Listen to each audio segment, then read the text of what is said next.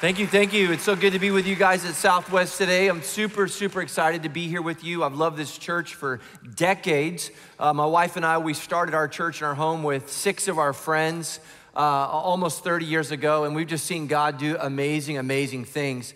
And I want the world to come to church because Jesus gave us the church, and the church shares the manifold wisdom of God.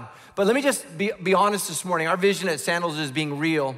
How many of you have a family member or a friend that doesn't believe in God? Raise your hands. Look around.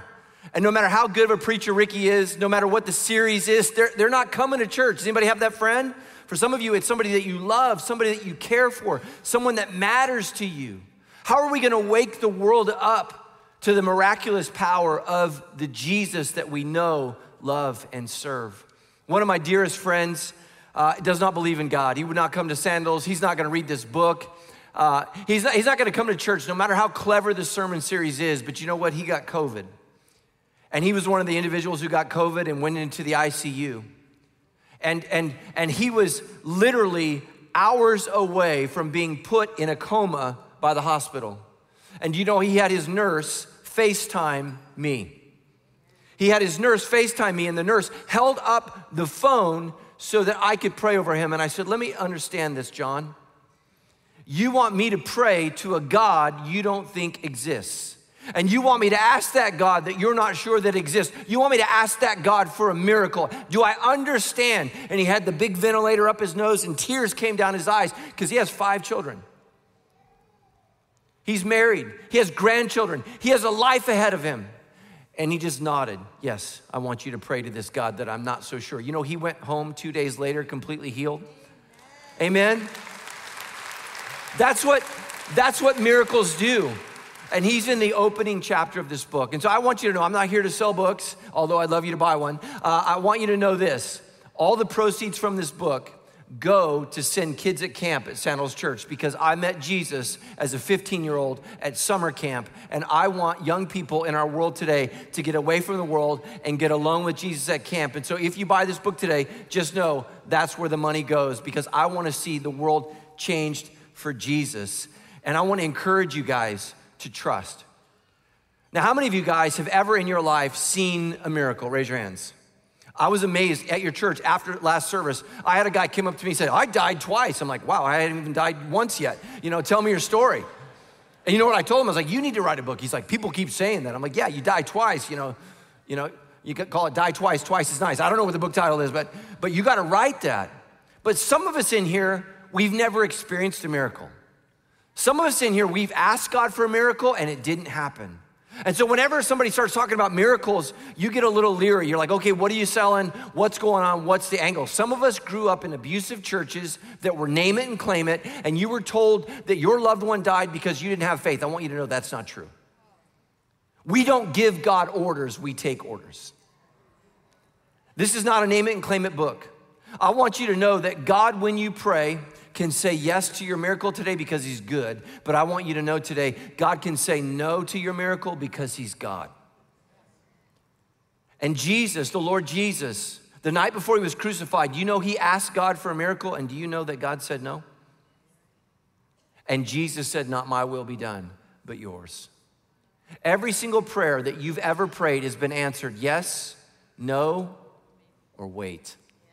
I hate the wait, amen? I get irritated at Starbucks and they're so fast. But the Lord wants to bless you today. So let me just pray over you. We're gonna end in prayer where you're gonna have an opportunity to stand and ask God for healing, for a miracle, whatever it is. And so I just wanna begin with prayer by asking God to move in our hearts today, to open our hearts up just ever so slightly like my friend John, who needed a miracle. If you need a miracle today, I want you to ask God and say, Lord, would you just move in my family, my marriage, my finances? Would you move in the heart of my kid? Let's pray together. Heavenly Father, we just ask in the name of Jesus that you would move here today at Southwest Church. For somebody watching online today, I pray that you would move in their hearts from wherever they are. God, that you would jump off the screen and into their life. God, move in our hearts in miraculous ways. We pray this in Jesus' name, amen. So we're gonna start today with the first miracle Jesus ever performs. The first miracle that he ever does. And I think a lot of times as Christians, we know this miracle, but we don't ever ask, Why is this the first thing Jesus ever did? Because up until this moment, he's just a normal guy. He's just a fellow villager. He's just the son of Joseph and Mary. He's just a friend. Until this moment, no one knows what he can do. In John chapter 2, verses 1 through 11, the next day there was a wedding celebration in the village of Cana in Galilee. And Jesus' mother was there, and Jesus and his disciples were also invited to this celebration. And listen to this, if you're Baptist, listen to this. The wine ran out. It was like Coachella, amen? People were drinking too much. The wine ran out. And look what happens. Jesus' mother comes to him, and she says, they got no more wine. Apparently there were some drinkers present. Listen to what Jesus says, dear woman. Now, if you have a mom, don't ever call your mom woman. But if you're the Lord, you can call her whatever you want, amen? That's what I'm saying. You want to go meet Jesus, call your mom woman. That's all I'm saying. They have no more wine. Dear woman, listen to what he says. That is not our problem. What I love about this miracle is Jesus doesn't even want to do it, but he does. But his mother told the servants, do whatever he tells you. Standing nearby were 6 stone water jars used for a Jewish ceremonial washing. Each could hold 20 to 30 gallons. And Jesus told the servants, fill the jars with water. Fill them with water. And when the jars had been filled, he said, now dip some out and take it to the master of ceremonies. How many of you have ever thrown a party in your life? Raise your hand. Birthday party? Raise your hand. Not very many partiers in Palm Springs, apparently. Can you imagine hiring a critic? Hiring a critic to judge your food, to judge your decorations, to judge your wine. That's what Jewish people do, okay, or did. They hired somebody to critique the festivities. And this person's job was to let your family and friends know you're not cheap, amen? This was his job. And so they say, take this wine, because they knew where it came from. They knew that it came from water. Take this wine to the master of the ceremonies. So the servants followed his instructions. And when the master of ceremonies tasted the water that was now wine, not knowing where it had come from, though of course the servants knew, he called the bridegroom over. And he says, the host always serves the best wine first. Now, why is that? You get your friends drunk on Guinness and then you serve Pabst Blue Ribbon, amen? That's what you do. And all the people who drink just laugh. So now you know who they are. Everybody that didn't get that joke, you're like, okay, I'm praying for you. Praying for you. He says, no. What most people do is they serve the best first, and then after people are drunk, you serve the bad wine. But listen to what he says. He says, but you have kept the best till now. Some of you, you've been a Christian your whole life. What if God has kept the best until now? This is your moment. This is your day. This is the moment where your life changes, where God transforms your life. This miraculous sign in Cana of Galilee was the first Jesus did, listen to these words, to reveal his glory. And all his disciples believed in him. I believe we need a movement of miracles in this country, and here's why. You know why in California, your neighbors, your family, your friends, you know why they're not going to church? They're not worried about heaven and they're not worried about hell. They're worried about their life. What does the Lord Jesus do when he first arrives? He does miracles. Almost 40 miracles the Lord Jesus does. 28 of them are healing miracles. This one is a miracle turning water into wine. Why does Jesus do miracles? Because miracles draw attention to God. Listen to me, miracles don't give us answers. They force people to ask big questions. If you have a loved one, a family member that doesn't believe in God, sick Jesus on them. I had a guy in my church tell me after service one day, he said, I'm an atheist. Help me believe. I said, well, let's pray. I said, what do you got to fear? God's not real, right? And he was all weirded out. I said, why are you intimidated? I'm going to pray something that doesn't exist over you. I knew what was happening. I was sicking Jesus on him. You don't know what can happen when you bring Jesus into somebody's life. We had a woman in our church. I didn't tell this story in the first service. You get this for free. She had a bunch of young men break into her house. They didn't know she was there. They woke her up. She's an old lady, an elder lady with a cane. How did she get him out? She started shouting, Jesus, Jesus. And those boys ran out. And you wanna know how I know that story's real? Because one of those young men came to our church the next Sunday. Can you imagine breaking into somebody's house and they start screaming Jesus at you? He gave his life to Christ. He's like, I'm done with that, man. That woman prayed Jesus over me. I want you to know today that you can't get a miracle because of me. You can't get a miracle because you go to a faith-based healer, because someone writes a book on healing. You can get a miracle because of Jesus. Because of Jesus. He is the miracle worker. Because of Jesus, I can ask for anything I need. What do you need today? Dear woman, that's not our problem. Jesus doesn't even want to answer this prayer. Can you imagine today you pray and the Lord Jesus is in heaven? He's like, really? Really? Anybody ever pray for something silly? Remember the Garth Brooks song, I Thank God for Unanswered Prayer? Oh my gosh. The Lord has something for you today. The Lord has a miracle for you today. You can pray and ask God for anything you need. What does Mary know about her son that you don't or you've forgotten? Jesus is not interested in this prayer. Jesus is not interested in this party. He's not interested in this problem. What does Mary know that you and I have forgotten? Mary knows that her son loves her. Have you forgotten today how much God loves you? Ephesians 5:2. Live a life filled with love. Following the example of Christ, he loved us and he offered himself as a sacrifice for us, a pleasing aroma to God. But you say, well, Pastor Matt, I'm not the mom of Jesus. I'm not a pastor. I want you to look at this next verse. I love this verse. 1 Peter 1:7. And remember, why does it say to remember? Because we forget this. That your heavenly Father to whom you pray has what? No favorites. He doesn't care more about me than he cares about you. He cares about all his children. He loves all of his children. Some of you today, you feel worthless. Let me tell you something. God thought you were worth Christ. That's how much you're worth. What is it that you need to bring to God today? I grew up a Baptist kid. My dad was a Baptist minister. And every other Friday night, my dad would take me out on a date. Now, we had a limit. We could only spend $5. But every other Friday, I had a brother, so he got one Friday, then I got the next Friday. Every other Friday night, my dad took my brother and I out on a date, and we could do anything we want. We could go anywhere we want as long as it cost $5. But you know, in 1985, I wanted to be a professional skateboarder. I knew that's what the Lord called me to do, and I want you to know you could not pay me to get on a skateboard because I'm 50. You think pickleball will kill a 50-year-old? Let me tell you, a skateboard will kill a 50-year-old. But when I was a teenager, I just knew I wanted to be a professional skateboarder. But then in Sacramento, California, we had a celebrity amongst us. He's the most famous person in Northern California for a period of time.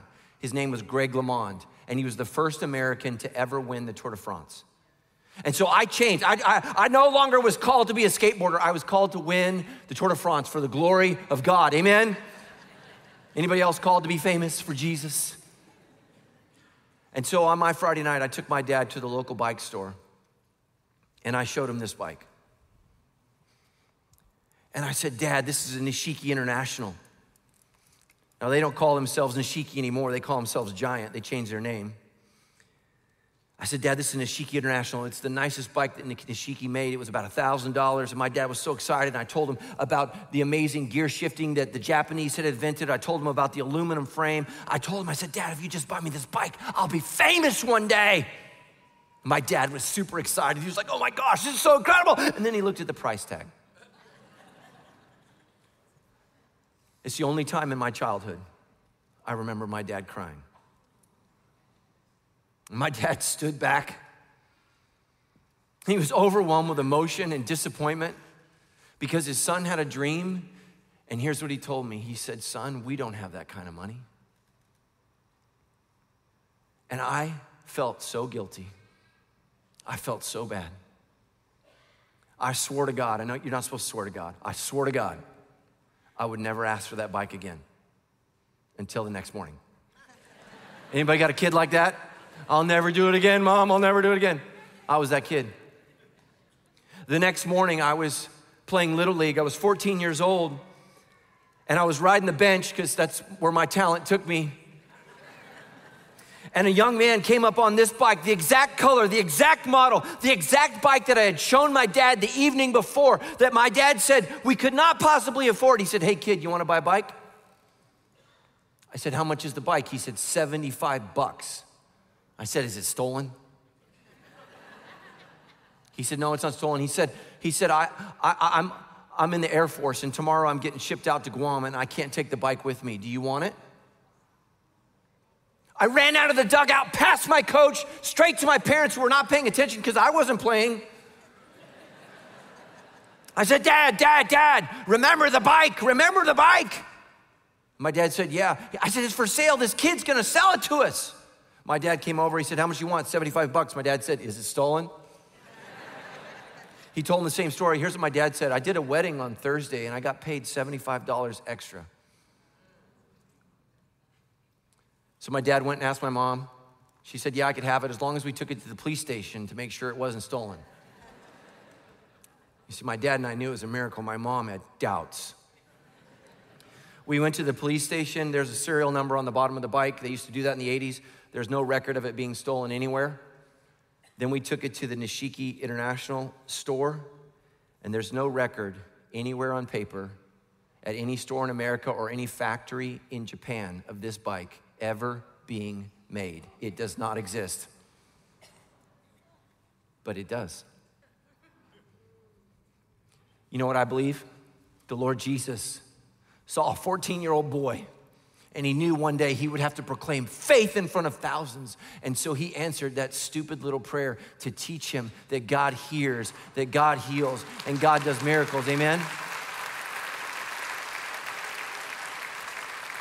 And if you ever come to my office, this hangs above my head. And you know, I told my wife I want to be buried with this thing because it reminds me that God hears my prayers. God cares about my heart, and that I matter to Jesus. Some of you have forgotten that today. It's what Mary knows. He doesn't want to turn water into wine. Why are you bothering me? I didn't want to be at this wedding. Anybody raise a young son? Like, I'm only here because of you, Mom. But what does Mary know that we forgot? He loves her. What does Mary say that you forgot? Do whatever he says. How different would your life be today if you just lived out those two things? What does Mary know that I forgot? What does Mary do that I don't? You see, there are no such thing as silly prayers. Philippians 4:19, "And the same God who takes care of me will supply all your needs from his glorious riches, which have been given to us in Christ Jesus." Now, you may think Palm Springs has money. Your Father in heaven has more. He has more. And he cares about you. My daughter's here today somewhere, my oldest daughter. We celebrated Mother's Day yesterday here in Palm Springs because we weren't able to celebrate last week. And when she was a little girl, every night I would say prayers with her. And you know what she would say every night? "Lord Jesus, give me good dreams or no dreams at all." Man, and because she wanted to know that there wasn't a monster in the closet, amen? And I knew if she didn't get sleep, we'd have a monster the next day in the house. So I wanted the Lord to answer that prayer. "Please, Jesus, let us have sleep." But she prayed that every night. And you know what? The Lord heard her every night. Because he cares for her. And she wasn't just my little girl, but she's his little girl forever. And I want you to remember that, and I want you to not forget that. Next, I can ask for a miracle no matter where I am. Some of you are like, "Well, Pastor Matt, I'm not right with God today. I'm not right with God. I haven't been living right. I've not been thinking right. I haven't been to church in forever." Look, the first miracle doesn't take place in church. It's not in the synagogue. It's at Coachella. People are drunk. And God still moves. God still moves. Matthew 7:8-11, Jesus says this: "For everyone who asks, receives." There's no such thing as an unanswered prayer. One of the reasons I believe this book is so important is I hear people say this all the time. "I asked God for that and he didn't answer it." No, he answered it. It just wasn't the answer you wanted. Every prayer you've ever prayed is answered yes, no, or wait. Jesus says, ask. Why should you ask? Because God is good. God is good. In chapter 6, we had a woman in our church, Natasha. She's had cancer since she was 18 years old. 18 years old. She battled cancer till she was almost 30. And the City of Hope said, there's no more hope. You have 3 weeks to live. She came into my office and she asked for prayer. Jesus, Jesus, she screamed, I don't want to die. And you know what? The Lord answered her prayer that day, and she still works for me 6 years later. And you know why that is? It's not your time until the Lord calls you home. Where do you go when the City of Hope says there's no hope? You go to Jesus. Where do you go when you need a miracle? You go to Jesus. When Tammy and we went to Israel for the first time, I couldn't believe when we go to the first church in Bethlehem where they celebrate the birth of Jesus, it's full of Muslim women who want to get pregnant. Isn't it interesting? Muslim women go to the church where Jesus was born. Why do they go there? Because even in the book of Islam, the Quran, do you know who is the one who does miracles? It's Jesus. Isn't it sad that Muslims know more about Jesus than many of you as Christians do? You forgot where to go. And if you need a miracle today, what do you have to lose? What do you have to lose? Why won't you pray? Why won't you ask? Jesus says, ask. Ask, and you will receive. Seek, and you will find. Everyone who knocks, the door will be opened. Raise your hand if you're a parent today. Raise your hand. Listen to this. He's talking to you. You parents, if your children ask for a loaf of bread, would you give them a stone instead? Or if they ask for a fish, do you give them a snake? Of course not. So if you sinful people know how to give good gifts to your children, how much more will your heavenly Father give good gifts, listen, to those who ask? I've been studying the Bible for 30 years, and let me tell you something. It says this clearly: you do not have because you do not ask. What if on the day of judgment, when we stand before God, when we stand before Jesus, we have to walk through a warehouse full of all our prayers the answers to our prayers that we never asked? They were waiting for us. They were right there, and you never asked. I'm not guaranteeing a yes, but I guarantee this: if you don't ask, God won't say yes. God is not in the business of answering prayers that are not prayed. You could change your life today with a prayer. You could change somebody else's life today with a prayer. I do not promise you the miracle you want, but Jesus will always give you the miracle you need. I got a friend of mine. He's a Dallas Theological graduate, and if you don't know what that is, it's kind of the super smart Christians go to school there. That's not where I went to school. I tell my kids C stands for Christian. That's the kind of grades I got. Amen. You know, it's because I'm like Christ. But he read my book, and he said when he got to when God says no, he said, you quoted a verse. He said, I didn't think that was in the Bible. I said, you think I would put a verse in my book that's not in the Bible? He said, yeah. He went and double checked. He fact checked me. He fact checked me. He thought I was fake news, right? That's what he thought. And you know what he said? He said, you were right. That verse has always been in there. I said, I know. And do you know what verse I was talking about? When the Lord Jesus asked to not die on the cross for your sins, and he sweat drops of blood, God said no. The very next verse, it says, and angels were sent from heaven to minister to him. When God gives you a no to your miracle, he will give you a yes to strength. And he will minister to you. And so what that means is, yeah, we can clap for that. Amen. What that means, you can pray. You can pray that your marriage does not end in divorce. And if it does, it doesn't mean that God didn't answer your prayer. It means he's going to give you a different answer. He's going to give you strength to get through your divorce. You can pray, and you can cry out that a loved one doesn't die. And if God says no to that miracle for healing, he can say yes to you for strength. It may not be the miracle you want, but it is always the miracle you need. And I got to be honest with you. I don't learn from success. I have learned through suffering. And that's just the reality. God loves you. God can say yes to your prayer for a miracle because he's good. And God can say no because he's God. And that's hard for us.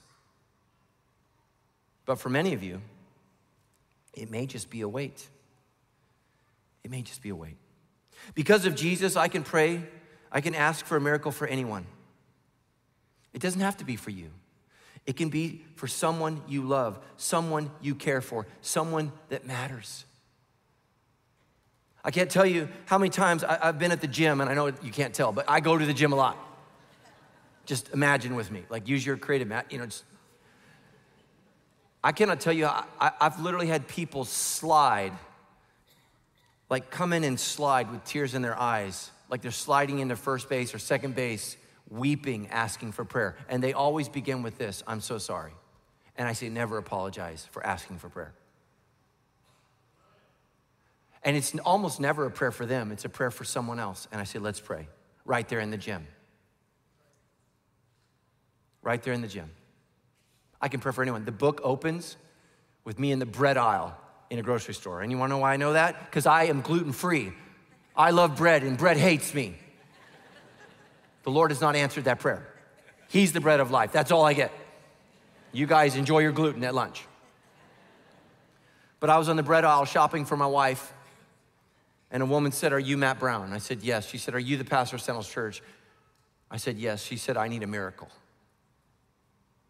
And I said, what's it for? And with tears in her eyes, she said, it's my marriage. And she began to weep, and she made a scene. She said, we have kids, Pastor Matt. We have kids. And we prayed right there for a miracle. We can pray and ask for a miracle for anyone. I want to ask you this question. Whose wedding was it? Do you know we don't know? Like, I can't wait to be in heaven and we're like hanging out, chilling. I don't know what we're gonna do in heaven, but there's gonna be some rando couple. Oh yeah, we were the ones. It's like, nice to meet you. Apparently you didn't matter. Your names weren't in the story.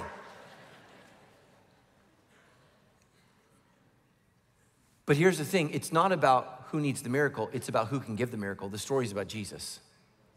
He matters. 1 Timothy 2:1, I urge you, first of all, to pray for who? All people. Ask God to help them. Intercede on their behalf. Do you know what it means to intercede? It means you take their place. You can pray for a loved one who does not have faith. You can do that. It's you standing before God for someone. Intercede on their behalf and give thanks for them and pray for them.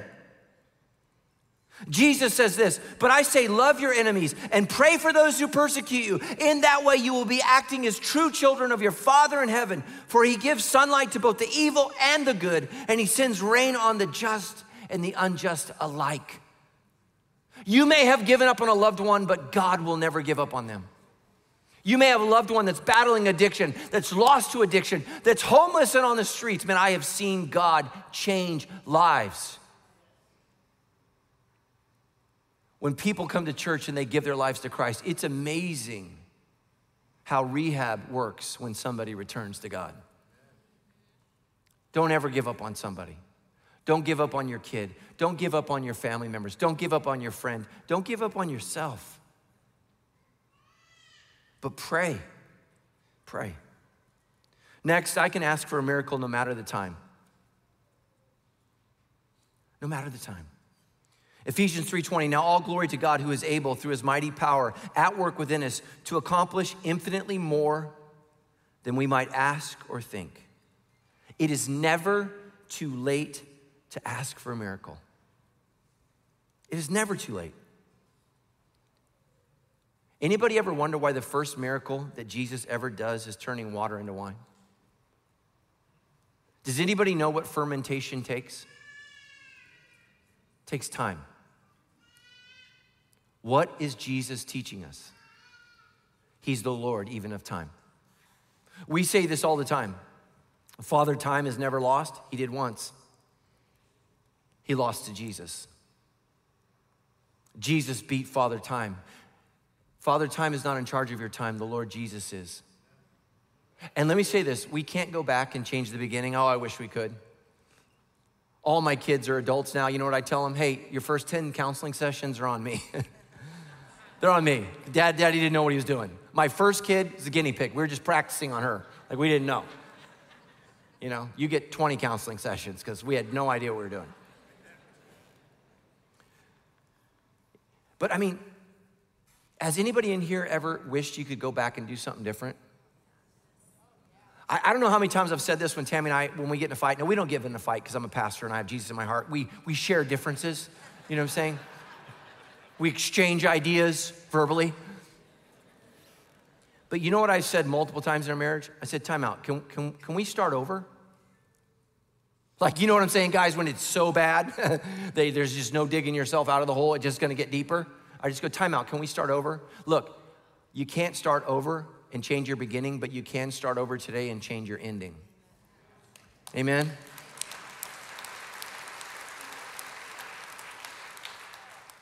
And one of my favorite sentences in this book is, here's my prayer, whatever you're going through, whatever heartache you face, whatever disease you're battling is not the end of your story, it is simply a chapter in your story. And it's one that you win. And it's one that you come out of. It's one that God uses to transform you and change you. You see, the storm is never where we want to be, but sometimes it's exactly where God has us.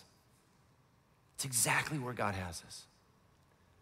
God is the God even of time. It's never too late to ask for a miracle. There are miracles in this book that if I wasn't there, I don't know if I could believe them, but I was there. And the miracle in the last chapter is something that, as I share it with you, I still can't even comprehend that it happened. In 2012, Tammy and I, we joined a medical mission trip. Now, that's interesting because we'd never been on a mission trip like this in our lives, and we are not medical people. We are not doctors. We are not nurses. We have no medical training. So I didn't understand why this group wanted us to go on this trip, but I was the chaplain. I was to provide spiritual care for the doctors and the nurses and the surgeons. And we went on this trip, and we had a wonderful time. It was an amazing time. We were in Vietnam for over a month, and we literally would go out into the villages and find people with tumors and goiters and cleft palates and broken legs, and we would say, we can take you to a hospital and do surgery for free. We watched parents cry and young people celebrate because we were able to do this through our church. And everything was great and fantastic until right about at the end of the trip. And I got a text message that said, please pray, something's gone terribly wrong at the hospital. And I thought, okay, well, let's pray. I didn't think anything of it. Then about an hour later, it said, things are looking grim. Please pray. And then about an hour later, a text message came in and said, Matt Brown, please come to the hospital at once.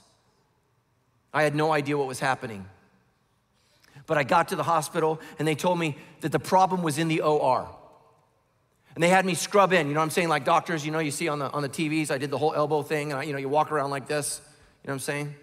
Put on the surgical outfit, walked through the rooms, into the room, and there I see an absolute pandemonium. People are yelling and screaming, and people are pointing fingers at one another, and this giant doctor from Texas, massive man, a heart surgeon, screams out loud, and I'm not gonna cuss, but he cussed, and he said, call it, the kid is dead. And then I see the little boy, he's 18 months old. And they had done cleft palate surgery. The surgery went fine, but when he came out of anesthesia, he never came out and he never breathed on his own, and he had not breathed for 8 hours. And Dr. Viendone, who was at the baby's head, looked at me and he said, we're not calling him dead until Pastor Matt prays. I grew up Baptist, people. We pray for you until you're dead, and then the Lord has spoken, amen? You know what I'm saying? And he said, Pastor Matt, I want you to pray. And I wish I could tell you I was full of faith, but I was full of fear. I was in a room of medical professionals. Let me tell you something. If you stop breathing today, don't come running up to the altar. Call 911, because here's what I'm gonna do. I hope you know Jesus, you know?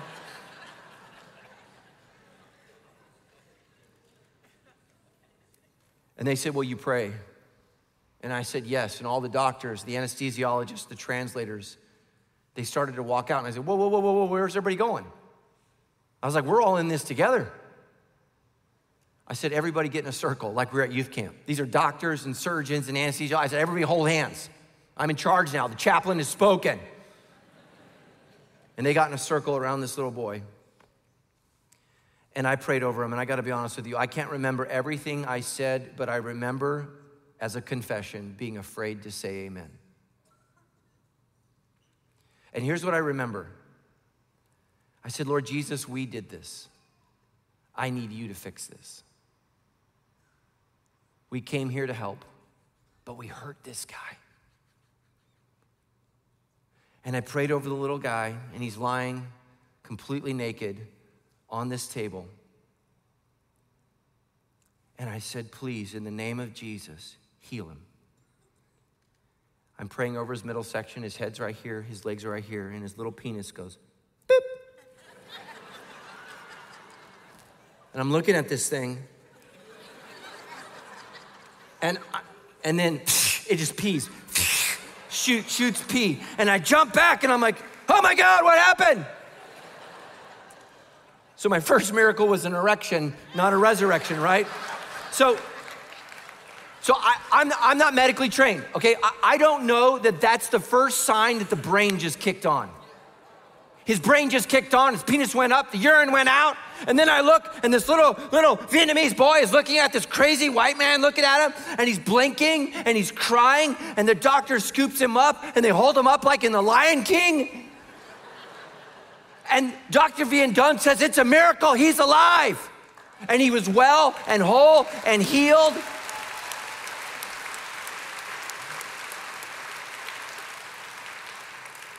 And I still can't believe it. And I backed up and I looked at, I'm not gonna say that, I don't have permission to share the doctor's name. The surgeon, he's up against the wall, he's weeping, he's not a Christian. He's not a Christian. He's a plastic surgeon. I asked him, what do you do? Ladies, he said, I make mountains out of molehills. That's what he told me he does for a living. Breast augmentation, if you didn't get it yet. And I asked him, I said, why do you do that? Here's what he told me. He said, I hated being a surgeon and giving families bad news. So he goes into plastic surgery because he doesn't like death.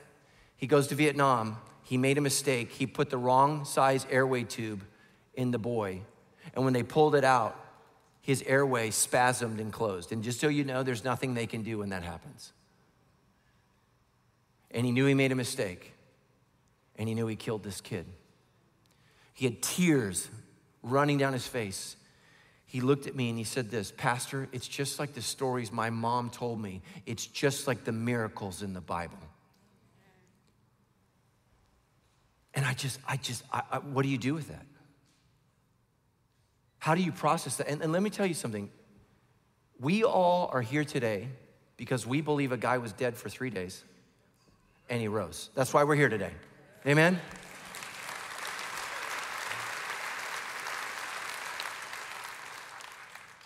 I'm not saying this is gonna happen every time you pray, but I'm gonna tell you this. I prayed one time and it happened right in front of me. I saw it and I'll never, ever be the same again. So let me ask you this question. What do you need prayer for today? It's not too late for your marriage. It's not too late. It's not too late for a child. It's not too late for your finances, and it's not too late for your health. What does God want to do in your life today? What does God want to do? Ecclesiastes 3:11, yet God has made everything beautiful in its own time. He has planted eternity in the human heart, but even so, people cannot see the whole scope of God's work. For some of us today, this is our faith journey. This is all we got.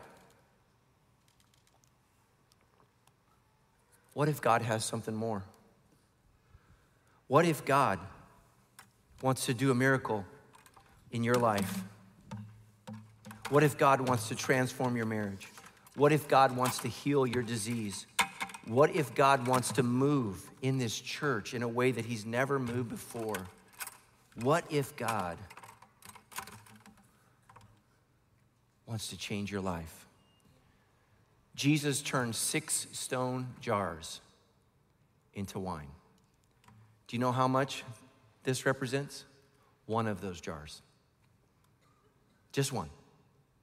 He transformed 6 of these from water into wine. And you say, Pastor Matt, we got no water in our marriage. We didn't have mist. Do you think Jesus needed the water? Do you think Jesus needed the stone jars? What did Mary say? Just do whatever he says. The only thing you need for your miracle is your faith. And say, God, I need you to move. I need you to move in my life. I need you to transform me, and I need you to change me. I need you to move.